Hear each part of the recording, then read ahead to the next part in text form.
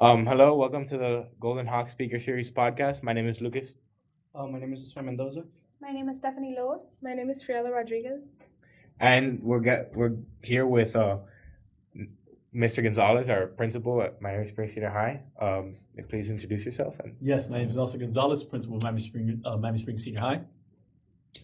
All right, Friela, if you want to ask the first question. Tell us about yourself, just a little bit of your background in education. Absolutely. Well, my name is Nelson Gonzalez. I've been in the teaching profession for 24 years. I started as a teacher in Hialeah Middle, and I was working as a language arts teacher for 7 years. And then after that, I became an assistant principal. And I worked as an assistant principal in various schools. I worked as an assistant principal at Filer Middle, Hialeah Gardens Middle, and I've been an assistant principal for over 8 years. And then I interviewed to become a principal, and I became a principal at my previous school where I started working, and that was Hialeah Middle, and I worked there for 7 years. So you said you worked at middle school before here. Like, how is the transition from middle school to high school? Like, as a teacher and as a principal, like how? I guess honestly, at the base, it's the same. Okay. In the sense that, students at, elementary, middle, and high, the purpose is to educate and to build the students. So I think at the root of it, it's very similar, and I don't think there's much difference. But naturally, there is a difference in the sense that in middle school, you're preparing for them for high school. You want to set them in the path to college, and that's happening nowadays at the middle school level with all the advanced courses, the high school courses that kids are taking now at the middle school level. But when you do get to high school, at least in my personal opinion, what I'm feeling is there's a lot of pressure on the school, on the teachers, because this is your last leg in the sense that we have to go ahead and make sure that you have everything you guys need to enter the workforce, your next chapter in your lives, which is college, career, and so forth. So in my opinion, I feel that that's the greatest difference, that we have to make sure that you have everything that you need to be successful as you guys enter your next chapter. In life or college? Okay. Correct. So we see, we're all students here at Miami Springs Senior High, so we see a lot of changes that you're making in the school and for the better, obviously. Hopefully. Yeah, and you're bringing the community together. You have a bunch of activities. Like when you got here, was that like your goal to unify the community and stuff, or is it just something that just happened that you're just Well, I think, central to any great community, it's their school. Yeah. So everywhere I've been, that plays a large role. Naturally, here in Springs, it's a very special place in the sense that we're a very small community in a very large county, and it's almost a small town feel. Yeah. And then you have Miami Springs that's been here servicing this community and the city of Hialeah and even Brownsville for over 58 years, and I think that's a great and a big responsibility. Yeah. So naturally, one of the things that I have to do as a principal is to continue to foster that relationship within the community and surrounding neighborhoods. Yeah, that's cool. One of the new things that sent out to me that you bring into the school is the aerospace program. Can you talk a little bit about that? Well, that's very special. That's one of the things that, anytime I enter a new site or even at my previous sites is, you need to continue to innovate. You can't stay stagnant in education. We understand that there are 4 core areas, right? You guys know them. What are they? Please tell me. Math, science. And that's standard, correct? That's standard. But we're living in an ever-changing world and society. And I feel that the role of an institution, educational institution, is to stay and keep up with those current trends. So naturally, I joined Miami Springs Senior High. I gathered a lot of information. I saw all the course offerings that we have here, our magnet programs. And I go, how can I expand? And I just started to brainstorm. And naturally, this community was founded in the airport. We had a lot of the pilots lived in this community because of our proximity to Miami International Airport. So I actually walked into our logistics class and I met Mr. Acosta for the first time, and I pitched him an idea, not knowing his background, not knowing too much about his educational background. But I saw how great this program was, and it was dealing with logistics, and I felt that logistics has a strong tie to aviation. I was thinking along the lines of UPS, FedEx, distribution, the hub for the global market. So I pitched it to him and I go, listen, I would like to possibly entertained the idea of creating an aviation academy. And I know it's an industry where there's a great need. So he actually turned around and he said, well, I went to Embry-Riddle and I charged them with that responsibility. And because in every great school, Miami Springs is a great school, it doesn't start with the principal, it doesn't start with the assistant principal, it actually starts with the students, the parents, and most importantly, the teachers. I believe in that. You're just as strong as your teacher leaders. He took the ball and ran with it, and it's coming to fruition, and we're actually on track to open our Academy of Aerospace. By when, more or less? By next year? Well, hopefully, yeah, we want to go online, and we want to start offering our courses already by next year, yes. By next year. Wow. Yeah, and it's a really good program considering how, Miami Springs is founded by Glenn Curtis, who, is this, He's an aviator. yeah, he was an aviator and he, innovated and he was just, the Curtis mentioned and everything. So, aeronautics is at the heart of Miami Springs. Aside from that magnet program, what's your take on, expanding other magnet programs in the school, like iTech and, the hospitality program? That's a good question. But just to go back to the aerospace, and I think the feasibility of it was very appealing in the sense that, we're so close to International Airport. We're so close to Northwest 36th Street where you have Boeing, American Airlines, Paramount, and all these great businesses. And so it was almost a natural fit. So it was like a no-brainer. And actually, I'm eternally grateful to Mr. Acosta for what he's doing and how he's pushing this program forward. Now, tying that in, and that was part of the process as well, was that we have the hospitality and tourism. We have iTech that deals with gaming, programming. All that fits in under that umbrella. So the idea is to go ahead and continue to build programs that's going to expand on global travel, that industry. And I think all those programs that we have here kind of tie into a general umbrella of aviation, distribution, hospitality and tourism, and naturally, programming. So I noticed at Miami Springs, we have this, when I became a student here, I noticed that we have this amazing programs that aren't, a lot of schools guide you to on a one-track thing of you have to go to college, finish high school, you go to college, and then in college you learn what you're going to do in your career. But in Miami Springs, I noticed that we have a lot of programs that are trying to show you a career path right out of high school, where not necessarily college is the best fit for everyone. I'm not saying not to go to college, but you're trying to guide everyone, even if they don't want to go to college, to them be successful in their life with just a high school degree or what they can advance. We offer the forklift certifications, a bunch of the aviation program, all those things that you don't necessarily. Not every kid is going to go to college. Not every kid wants to go to college. And you guys are okay, we understand that. We're going to help you. Even though that, we're still going to help you. Well, I think Dade County Public Schools has done a phenomenal job with their CTE program in creating these career and technical education programs and having the opportunity for you guys to get certified in many different things. And that's across the board, across the district. We have a lot of different programs. But in my personal opinion, I feel that you have to give the kids at least the avenue. You understand? And we want to provide that avenue where you make your choice. Yeah. You might want to go into a CTE program where you're going to go ahead and enter the workforce, but we don't want to shut the door on college. Yeah. You understand? You want to keep that route open. Or you can go the college route and then later transfer over to a CTE program and, continue forward. Because if you have your degree plus a certification, I think the world's in your hands. You understand? Yeah. Especially, starting your own business, and you're more marketable. Yeah. So that's my humble opinion. I understand that, but I was just because you normally see a school and the only thing they tell you about is, college. You have to get the best scores, and that is very important. But this school is college, go to college, but after college you can have a lot of degree, but if you don't have any skills, workable skills, marketable skills, you just have a college degree. So this brings everything together into a full circle. Correct. And that's the hard part. You understand?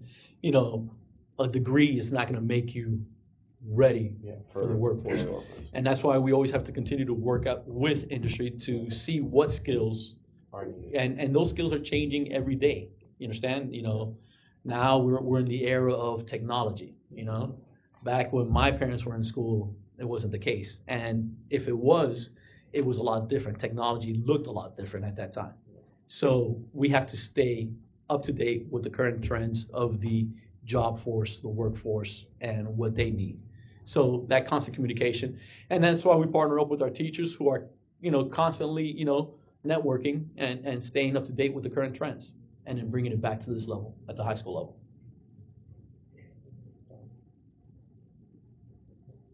So another thing we wanted to mention was, what about our amazing, amazing baseball program? Like, our school,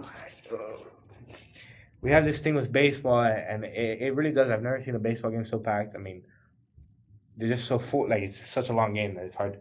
So, like, what do you have to mention about it? Like, Well, it's winning, right? Yeah. And there's just some high expectations. So are we I gonna go to think, states this year?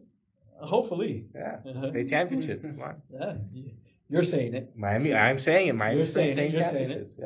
Yeah. Yeah, and hopefully, and that's the goal. That's the goal. You want to be number one in anything you do, and we know that, and that's what we teach here at Springs. That we create winners, and hard work and dedication should yield those results. Yeah. So, I think the person at the helm, which is Coach Fanshaw, demonstrates that through his coaching style, through his expectations, through his commitment. You see Coach Fanshaw every single day, before the season, after the season, during the season, in the morning, in the afternoon, on the weekends, working on that field so like that it's ready for these kids to play. And the students see that, the parents see that, we see that, so the community sees that. So it starts with him, and then naturally we have some phenomenal players, and they're doing a great job, and they're working hard. It's amazing. And all our sports programs, we have great coaches. Yeah. And even though we're not winning at the ultimate goal, we want to win. Yeah. These kids are doing they're leaving it all out there, and they're great athletes. But not only athletes, they're great student athletes. So it's very proud to be the proud principal of the school. Yeah, I know that at least Fanshaw and Corey, Coach Corey, their main goal is like make sure your grades are because a student athlete is student comes first. And yes, you could be a good athlete, but if you're not a good student, then you did it for nothing, Correct. So they're very prominent on keeping our grades up and making sure that the players can keep on playing. So yeah. And you spoke about the community, and like when we win, the community obviously feels it too, not just the school.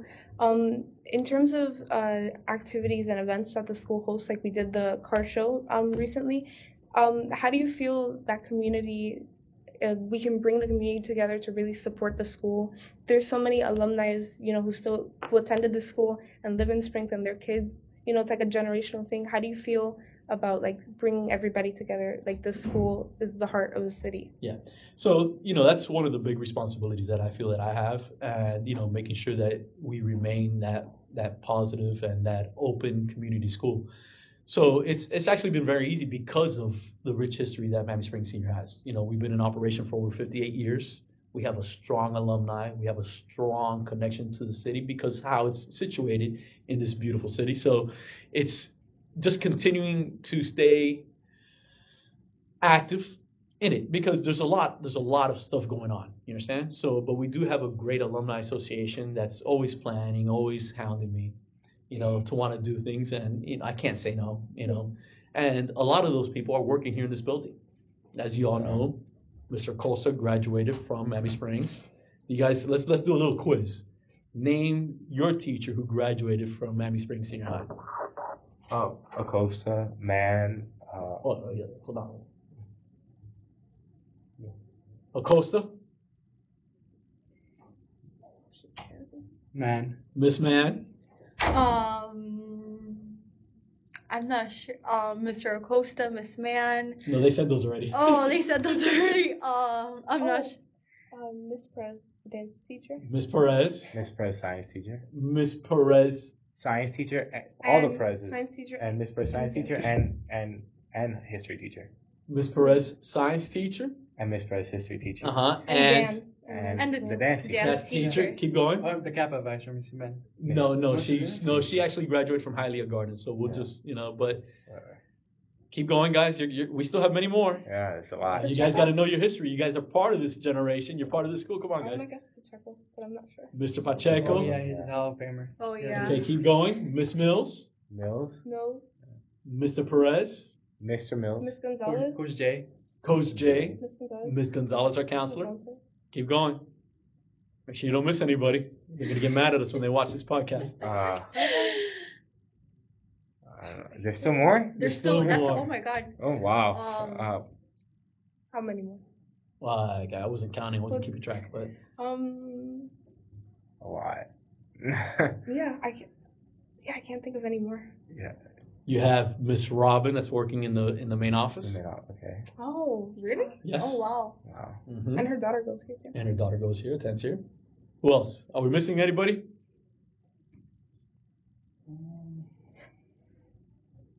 Don't think of anybody else. I'm sure we're missing somebody. Yeah. Probably. It's a lot. I'm sure. We I'm covered a positive. few. So what the point is that that's amazing, and that in itself creates a strong, powerful commitment to the school. So these individuals, these adults now, these teachers, these professionals, attended and walked these same hallways. So they have a passion for the school, not only because it's their job, but because they attended here and they had the same experiences you had.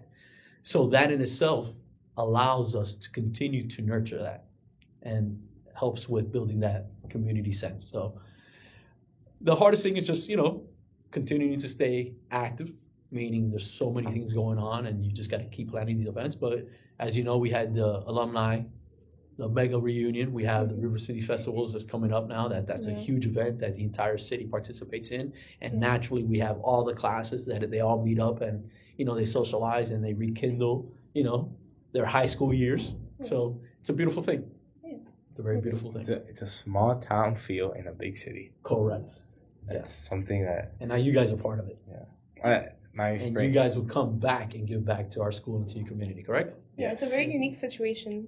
Like Yeah, Miami's this like huge city and like tourist city especially, and then like we're just in a tiny little. Miami is it's a metropolis now, but it's a city where we have 4 million inhabitants right now. We have 4 million citizens. I'll take your word on it. Yeah, I'm pretty sure it's 4 million.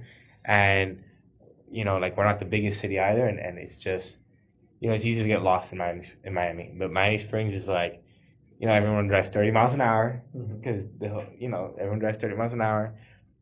Everything, there's a lot of trees, which you don't see in Miami as much anymore. You don't see it as much. It's very, small town. It's a very special place. You have a main street, right? And you have all the businesses basically on that main street. You have the little town circuit. Like, it's a small town. Yeah. And all these businesses naturally support our school, support this community. So that's very special. And just to be honest, I'm drawn to the school not because I attended here. I did not attend Miami Springs. I didn't graduate from Miami Springs. But I was kind of always envious of Springs. And the reason being is that I married a Hawk. My wife graduated from Springs along with her brothers. And honestly speaking, I heard about, the great times that they had here. Every time, we had family gatherings, their friends would come over. And at the end of the night, the conversation always reverted back to their high school years and their experiences and the wonderful teachers here. So when I was assigned to work at the school, it was a very proud moment for me. And the first person I actually called was my wife. And I said, guess what? Now I'm part of the family. I'm part of, the Golden Hawk family. So, I want to continue. Has she come back? Of course, yes. Yeah, she's come back. Yeah, she's been to our events and stuff. Yeah. And so it's a great responsibility in the sense that I feel like I have to continue that legacy because not only am I the principal of the school, but I am part of the family, through the relationship that I have with my wife and her brothers and stuff like that. Carrying the torch. Yeah, carrying the torch for everybody who graduated from this wonderful institution and school. It's a lot of no pressure. No pressure at all, right? No pressure. But with pressure, Very responsible. great responsibility, and you work very hard, and I think that helps us. A lot of people have a negative view on pressure, and the contrary, I think it's something that's very positive in the sense that you just keep pushing, you keep working hard, and at times you will fail, but you learn from what? Failure. And then you what? Improve. Correct. You only learn from failure. Correct. And then you keep pushing forward. You understand? So The only way to learn is failing. So very excited about that. Well, to close it out, can you talk about what's next for Miami Springs? What's next for Miami Springs? For our And school? how you plan on making it better, and what Any new ideas? ideas do you have in mind now that you're part of the school? Yeah. Well, Hold on, let me. So, what's next for Miami Springs? So basically, what's the next for Miami Springs is to continue to offer more advanced classes, more choice, to stay innovate, and so that's coming about by looking. And currently, right now, we're building our master schedule and stuff like that, and adding more dual enrollment classes, adding more AP classes, more ACE classes, and continuing to look what's happening in industry and to bring it back here and offer something very similar here. So we're continuing to expand. Our aviation program right now is what's next, but alongside that is also addressing the needs of all the students here. We want to make sure that every student that attends Miami Springs graduates from Miami Springs. Understand? And each child has their different needs. So we want to make sure that we build a system where we can cater to everybody's specific needs. And that's very hard, you understand? And it's very hard, but I think our teachers do a wonderful job of assisting, providing support. So we want to make sure we have systems in place, to provide that support. So that's what's next. And then hopefully that you guys come back, if you choose to, and even work here. Anybody here going into education? No. Never. I don't know. I thought about it. Maybe. I thought about We'll it see. for all of 2 minutes, and then I said, classroom full of people like me. Oh, no. It's not a good idea. I'll pass. Like me right now, imagine 30 of me, and you have to deal with that every day, 180 days a year. That's the joy of being a teacher. That's the joy That's of the joy of being being a teacher. Yeah, that's the joy of being. I say teaching is it's an important job, but it's a special job because not everyone can do it. Not everyone can be a teacher. It takes a special person, someone that is dedicated. It's not. And be a good teacher, that even harder. But it's not a job for everyone. It's a very hard job to do. Yeah, I don't think any job's for everybody. You have 30 different personalities in the worst time, especially high school, in the worst time of someone's life. Because, if you look at it, chemically speaking, high schoolers, our mood will change from happy to sad 10 times in one day, And you have 30 of those in your classroom at all times, and you're trying to get them to focus on one thing so you can teach them a skill that they will need. And it's a hard thing. You have to. It's not as easy as it seems. Well, not at all. But honestly speaking, like I was telling you a little earlier, it's not any profession or any career choice you guys choose. If you don't love it, if you don't have a passion for it, then it's no point in getting into it. So yes, I agree with you. But it takes a special person, and it's somebody who likes working with others, somebody who can see past those moments and understand that you're planting that seed, that you see the greatness that lies in each and every one of you, and trying to manifest that and bring it out and have you believe in yourself and see yourself so you can achieve your dreams. So it takes that type of person. They have to have a love for others, caring, supportive, and a passion for teaching. All right, I think with I that, think with that we're done. thank you so much. Thank you so much. Thank you for Yeah, thank you for your time. everything and for making the school way better. Yeah. And we really appreciate you a lot. Thank you for your kind words. Sometimes this is a thankless job, and those words mean a lot to me. All right, thank you very much. Thank you. for having us. Thank you, guys. I appreciate it.